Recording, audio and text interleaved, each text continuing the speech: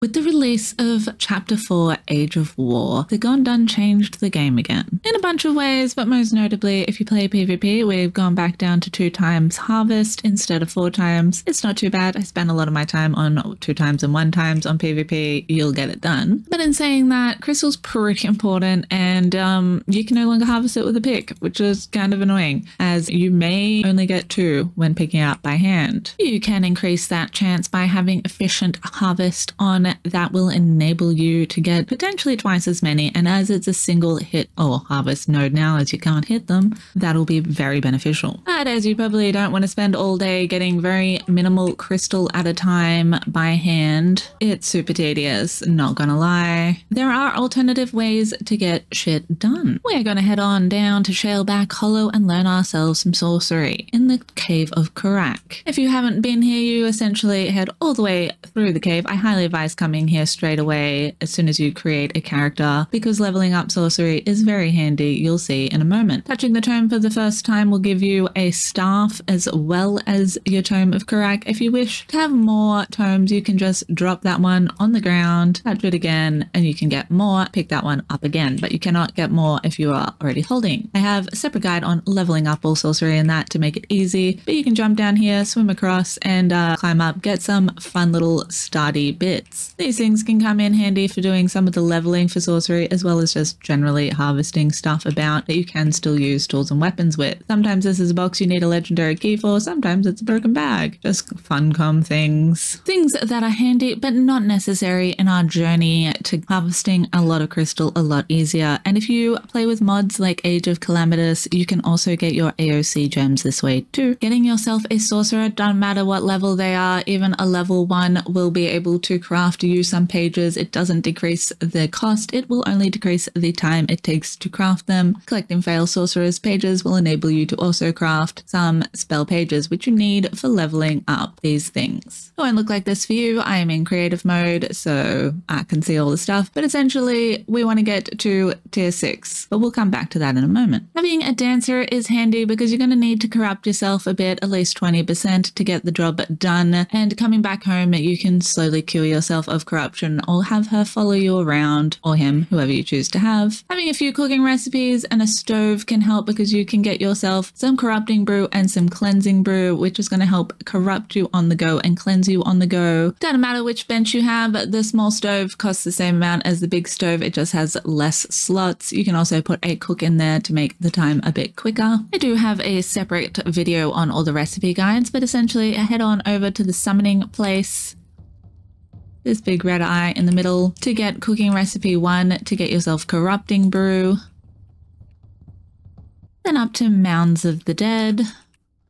In the little hut that usually has a fighter in it and not much else, you'll find cooking recipe 3, which will teach us cleansing brew, but it also teaches us herbal tea, which you'll need some of that to craft some of these things. Cheap way to get up a bunch of iced tea is to visit a couple of the merchants around the map. We have one in the location of the volcano. Buy yourself some iced tea. Iced tea decays into herbal tea, and it's relatively cheap to get that for that silver coin. You can also consume yourself a bunch of iced tea, which is good for stam. But be careful, the enemies there are now enemies and they will attack you, unlike Sepimeru, where you can still come and not get attacked. Head on over to Conan's house. It's also a great place to cure corruption if you don't happen to have that dancer. The dancers here you can tame. It's not them that cures your corruption, it's actually the house, so even if they're dead or not there, this will still work, but it's very slow. Talk to this guy and you can also buy some iced tea off him. But if you're looking to do things the old school way, you're going to need a whole bunch of flasks to make some purified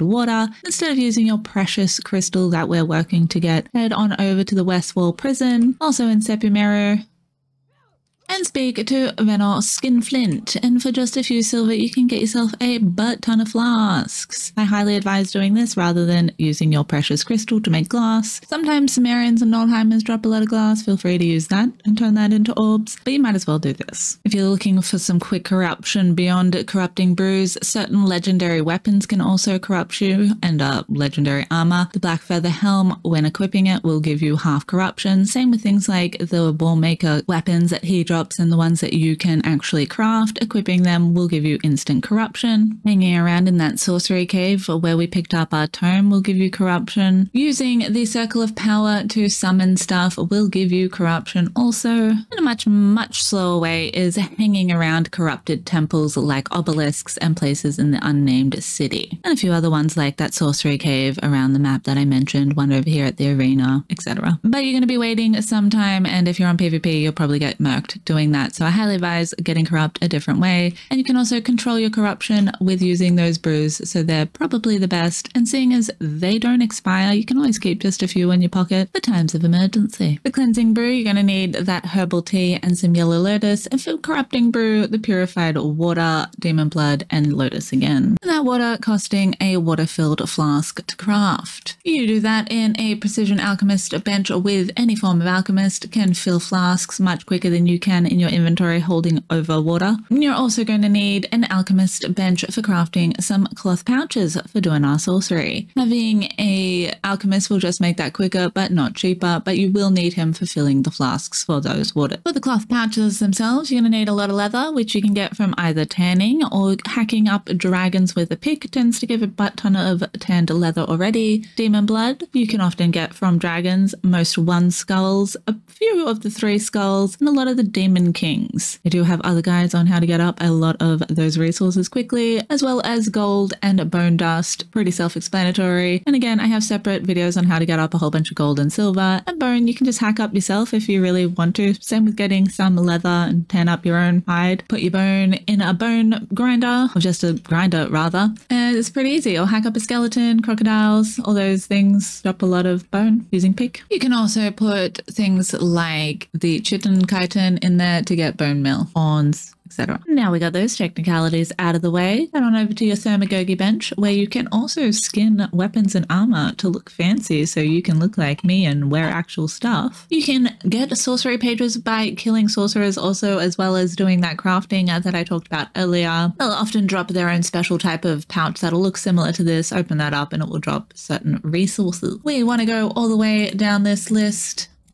So you're going to need at least 6 pages and all of those resources. It's not too much, but we want to get to tier 6 so we can learn Mass Cull. Now you've got sorcery leveled up to 6, head on down to your favorite crystal cave. I am here at Scuttler's Shortcut. Quite a big place, and you can't get to a whole lot of this crystal even with hand or a pick before, so Mass Cull was super beneficial anyway, and it's going to give us about the equivalent to a steel pickaxe, which is sure not as good as what we had before, but much better than this nonsense. So you're going to need to, not be in creative mode, have your wand out or not, and consume a few brews. And we can now right click to consume again because they actually listen to us for once about something. Get to about 20% corruption. It gives you roughly 2% or so, or 1% per corruption. They change things so often. Now we want to go all the way to the right to shape the forces of raw nature and reality, and then we wish to escalate. You will not be able to escalate if you don't have enough corruption, but you can just open your inventory and consume while you're holding the wand without it going away. We're gonna escalate, and we go over here and we harvest and recall minerals in the area around the caster. Materials rather, just harvesting a mineral. This can super lag out servers, so do be careful with that, but we got a lot. So yeah, it's really the only way to do this now. If you're not doing it, then that's kind of silly. And like I said, if you're playing on AOC, you will also get those AOC gems. And now you've done your culling and you don't want to be corrupt anymore, just consume some of these consumey cleansy brews and you're back to your good old self. I highly recommend coming here with a bit more encumbrance. As you can see, I'm super full now, but I also did get a whole lot of levels as I started off at level 34 or 33, I believe, and now I am a lot higher at level 39. So I actually can put some of those points into my encumbrance to get away with a good old beast of burden. But hard worker is also quite handy for leveling just in general for nodes, and you definitely want that efficient efficient harvest to get the max amount on that final hit, which all of this is technically. Just as a bonus little tip, most people probably know, but just in case you don't, if you are crafting still fire to make dragon powder or dragon powder in general, you want to use the precision fireball for your dragon powder as it's the cheapest on crystal and still fire, but you might as well use an improved one for your actual still fire. But you don't want to be making your dragon powder in there. It adds up to be a lot more expensive, especially on PvP. So keep that in mind, and you can actually place these guys on top of here. So you can end up with quite a nice little bomb production station. Again, putting alchemists in there won't make it cheaper, but it will make it a lot quicker. And now we got quick stack. That's fun too. I hope you're out harvesting a butt ton of crystal again with much more ease. If you found this information informative, smash that like button and consider subscribing if you're not already. Something like 80% of my viewers are not subscribed. It's to be expected when you make guide videos, but it would be cool to get to 10,000 one day. That'd be just the coolest thing ever. I'm a bit of a long way off at only 6,000 at the moment, but we'll see how we can go. I appreciate you all so much. Consider sticking around for the next harvesting video. That'll help you get by in the game a lot better. And until next time, I hope you have an excellent day, evening, night, morning, whatever it may be, wherever you may be. Have a good one.